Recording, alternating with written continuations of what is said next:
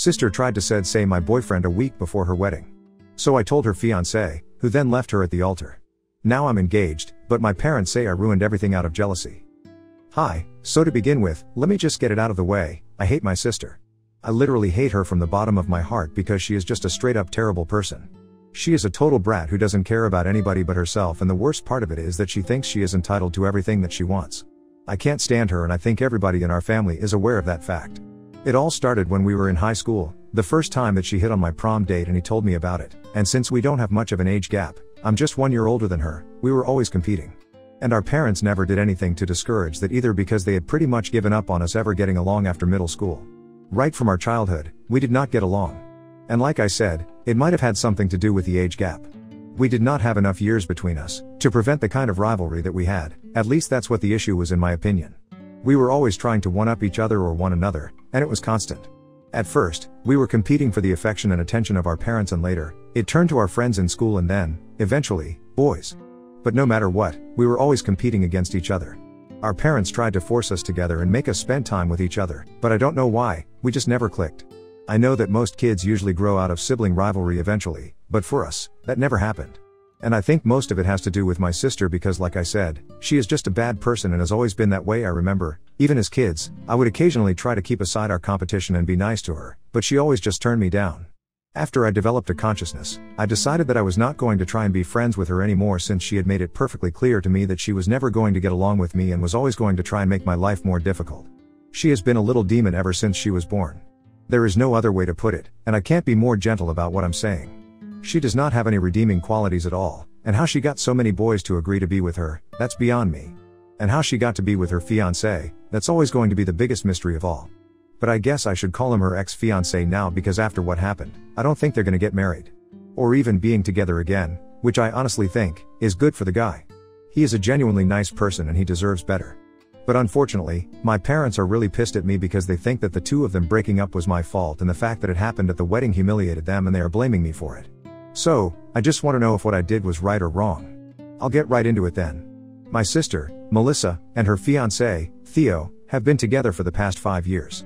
Both of them are 25 and have been together since college. I have met him countless times throughout these 5 years, and at family events and holidays, and he comes across as a genuinely nice person. He has always been polite to everybody and is the exact opposite of my sister. So I never understood how she managed to get with him, because before that, she had only dated terrible guys, and the relationships never lasted more than 2 to 3 months. She had dated almost 8 guys before she finally got with Theo, and that's only from the ages of 16 to 20. Mind you, I'm not trying to shame her for it because she was just a teenager, and she didn't know what she was doing, but honestly, I did not think that her relationship with Theo would last as long as it did, and I was actually surprised when they celebrated 5 years of them being together, and he ended up proposing to her at the anniversary party that he had organized for her. I thought that she had finally turned over a new leaf and was genuinely serious about this guy, which would have been nice, but after that engagement, I found out certain things from people from school and I did not like what I heard. Mostly for Theo's sake, the poor guy. After they got engaged, a couple of my friends told me that they had been hearing a lot of gossip about Melissa and Theo. Most of it did not paint Melissa in a good light, because several people could swear that for the past 5 years, she had been introducing herself as single to a lot of people, and she had even been out on a couple of dates with some guys from school and had even matched with a couple of people on dating apps. But unfortunately, these were all just rumors that I heard about her, and nobody had any substantial evidence to prove it, so I couldn't exactly tell anybody about it because I did not want people to think that I was spreading these nasty rumors about her in the family. And these things were only coming to light after their engagement because she had posted it on social media, and because of these alleged rumors from the past, it had led to quite a stir in our social circles from school. So I kept my mouth shut about it, and I just hoped that none of this was true, because if it was, the poor guy would have to really suffer, since from what I could see, he was truly and deeply in love with her. They got engaged 8 months ago, and since then, I have kept these things to myself. And I planned on keeping these things to myself as well, but then something happened that changed my mind. So, I have been dating my boyfriend, Alex, for the past 2 years. Things are getting pretty serious between us, and recently, I have started inviting him to family events as well. And at my age, I'm dating to marry because I really want to have a family and stuff. So my immediate family kind of knows about how serious I am about this guy, including Melissa. In spite of our arrival and how much we hate each other, we are still forced to see each other every weekend for dinner with our families, because my parents have made it very clear that no matter how much bad blood we have between the two of us, we still have to make it a point to at least put on a happy face in front of our relatives, and we have to be civil to each other at family events, dinner parties and holidays. My father had not been doing well recently, so he made it a rule that we had to get together as a family every weekend for dinner. It's just one day a week, for a couple of hours, so we are able to tolerate it. We don't talk to each other, but we do talk to our parents and it's complicated, but we have to deal with it. Anyway, a couple of weeks ago, I told my parents that Alex and I are considering getting engaged in a couple of months, soon after my sister's wedding. That's how serious we are right now, because even though we have been dating for just 2 years, I have known him for quite some time and we have been friends for 2 years before we even started dating. So essentially, Melissa knew exactly how much I liked him, and even then, she decided to make a move on my boyfriend just a week before her wedding. This happened last week. My parents were hosting one last dinner for all of us, including Theo and his family, to celebrate the marriage before the wedding finally took place. It was just family and a couple of close friends, and after dinner, I had been taking a walk in the garden because I wanted to get some fresh air. When I went back into the house, I overheard someone talking in a really seductive voice in the kitchen, and that kind of got me curious, so I decided to peep into the room, and to my shock, I realized that it was just my boyfriend and my sister in the room. I would have been angry, but it was just a weird sight because I could see that Melissa had literally cornered Alex, and he was standing with his back, literally pressed against the wall because he was trying to put as much distance as he could between him and Melissa. And she was trying to flirt with him, telling him that if he ever got bored with me, he knew whom to call. I was disgusted and really pissed off, so I pushed the door open and stood in the doorway with my arms crossed, glaring at her and daring her to say something. But she just smiled very smugly at me and walked past me like nothing had even happened, even though I knew that she knew that I had overheard the whole thing. After she was gone, Alex came to me and tried to tell me that he hadn't done anything, but he didn't even need to convince me because I knew that he hadn't. I trusted him enough, and I knew, from the sight of things, that he was very uncomfortable with what was going on. He told me that he had come to the kitchen to get a bottle of water, but then, Melissa had followed him inside and shut the door. He had tried to get away from her, but she had been blocking the door, and then, she had cornered him and had started making a move on him. The sad thing is that this is not even the first time that this is happening. Melissa has tried to make a move on my boyfriend several times before, and occasionally, it has even worked. Some of my friends did end up cheating on me with her, and my parents knew about it, but even then, they forced us to be together. And every time I would threaten to cut them out of my life, they would start emotionally manipulating me, and I did not want to cut ties with my parents because apart from the whole thing with my sister, they were actually pretty good to me. I wouldn't say that my sister was the golden child either because she also received a lot of flack from my parents, but I can't blame them entirely either because this is just being a terrible person. They have nothing to do with it. They were trying their best to make this family work. But after what happened last week, I decided that I had had enough. Because even now, in spite of being engaged, if she could not keep her hands to herself, and still wanted to come after me, she would have to face the consequences of it as well. I knew that this was not about her and Alex, it was about her and me and her insane need to outdo me and try to one-up me all the time. I really had enough by that point, so I decided to tell my mother about what was going on because that was the first person that I ran into after Alex told me whatever had happened. I pulled her aside and explained the situation to her, and I told her that I had also heard a bunch of other rumors from my friends about Melissa and how she had been pretending to be and going out with other people, cheating on Theo, right after the engagement. She was shocked, and I expected her to tell me to do the right thing, but instead, she told me to put all this aside for now and literally begged me not to speak about this with anybody.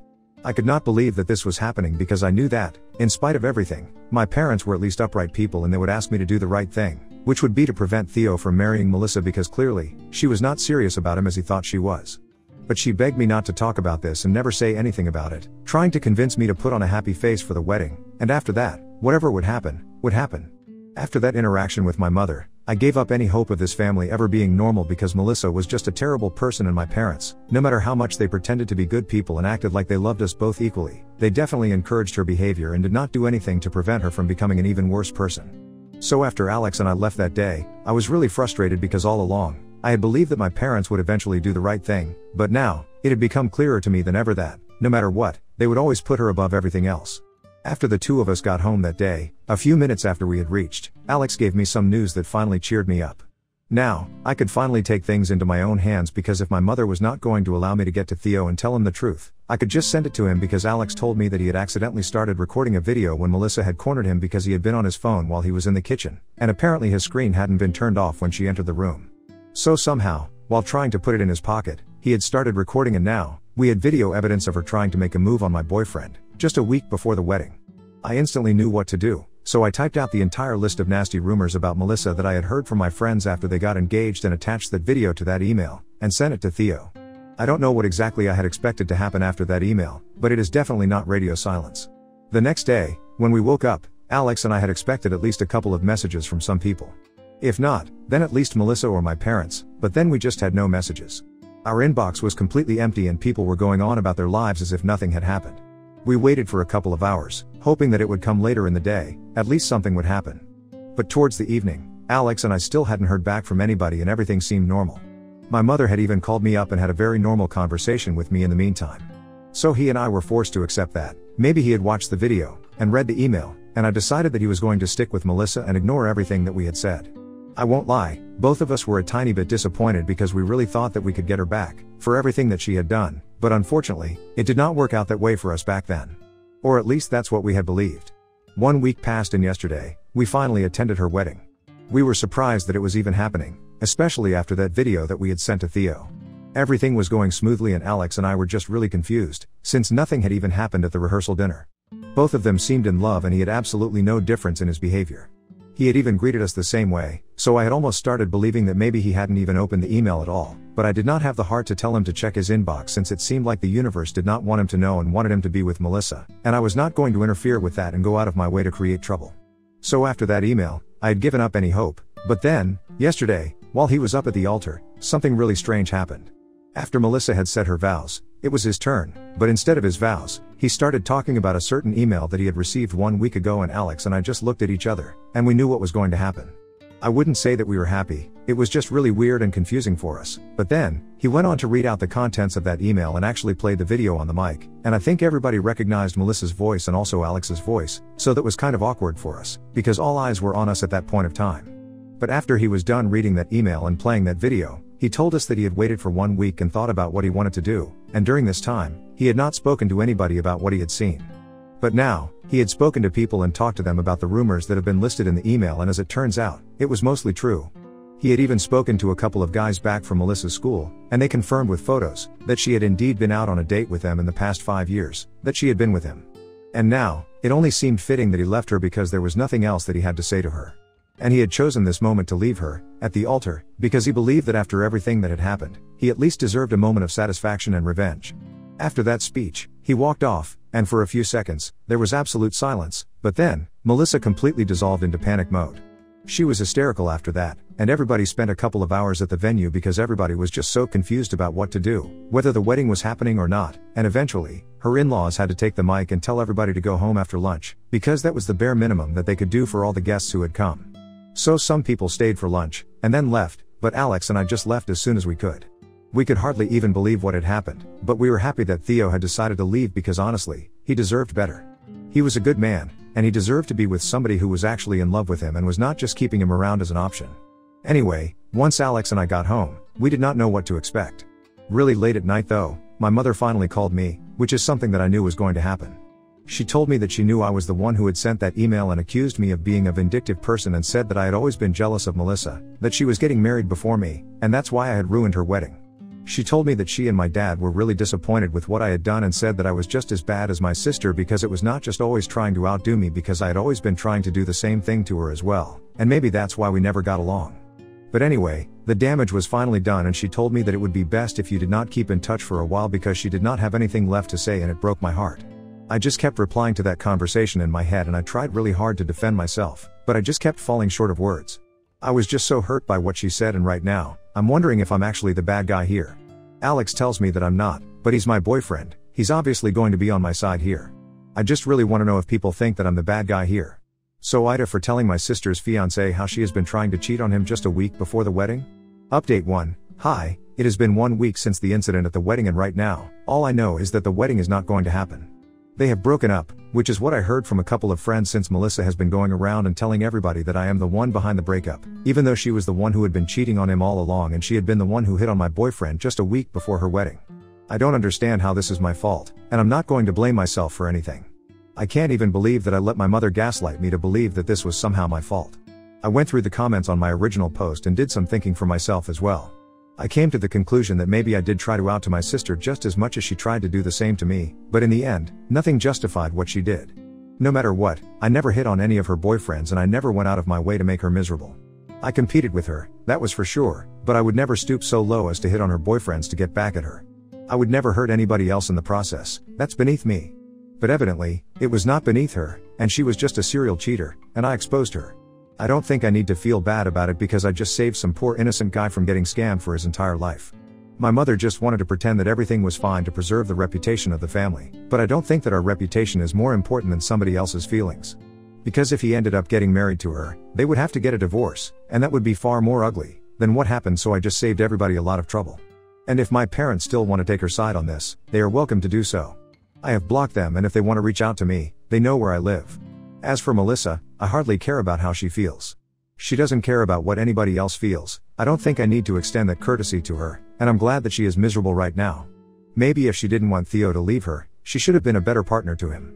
Also, I just want to touch on some things. There were some people in the comments who had been suggesting that maybe I had feelings for Theo, which is why I had been trying so hard to sabotage them, and were blaming me for everything. I want to deny that I definitely tried to sabotage them, but it was more out of concern for him than hate for my sister. And even if it was out of it for my sister, I don't think I did anything wrong.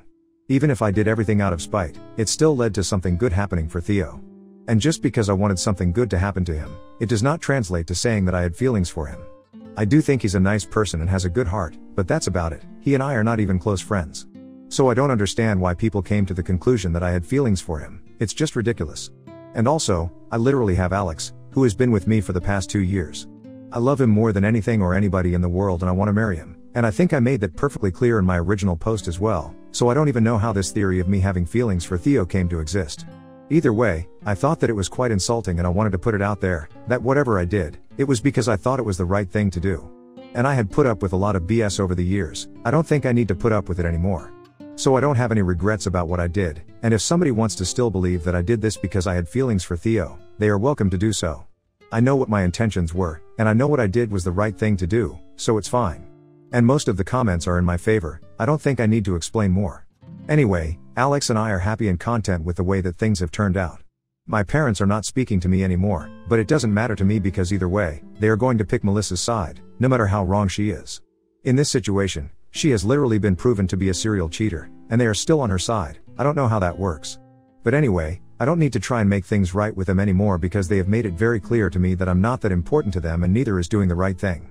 So whatever, it's a free country and we can all do whatever we want, and I guess that's what we are doing.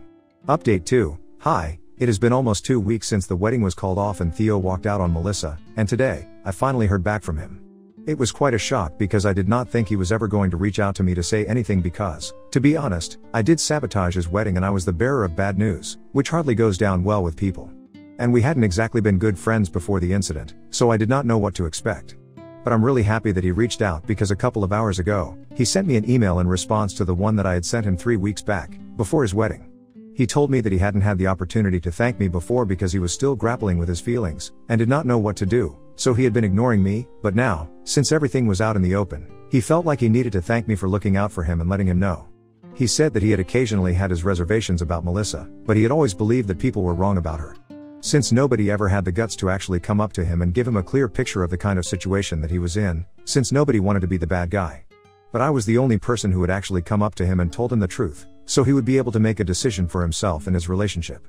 So he thanked me for that, and he told me that he did not know why I had done exactly what I had done, and he was not interested either because he did not want to know my motives since that would just ruin the whole thing, but I just wanted to thank me and get it out of the way. And I think that was a nice thing to do. I obviously still feel bad for him because I knew that he was really in love with Melissa, but Alex and I talked about it, and this is better for him, in the long run. I hope he finds happiness after this. Update 3. Hi, guys. So this is going to be a really short and sweet update. About 3 months ago, I had been posting here and I had mentioned that I wanted to marry Alex and we had been planning on getting engaged. Well, it finally happened. 2 days ago, he finally proposed to me and I said yes. We are going to get married, and in a couple of days, we are also throwing an engagement party for ourselves. I haven't invited my parents since they haven't bothered to reach out to us, and I guess our relationship with them is over now. I posted about my engagement on social media and they did not even congratulate me, but all my relatives did, and everybody else thinks that I did the right thing back then and my parents are just being awful. So now I don't expect anything from them anymore. But whatever, at least I'm happy and so is Alex, and that's all that I need right now.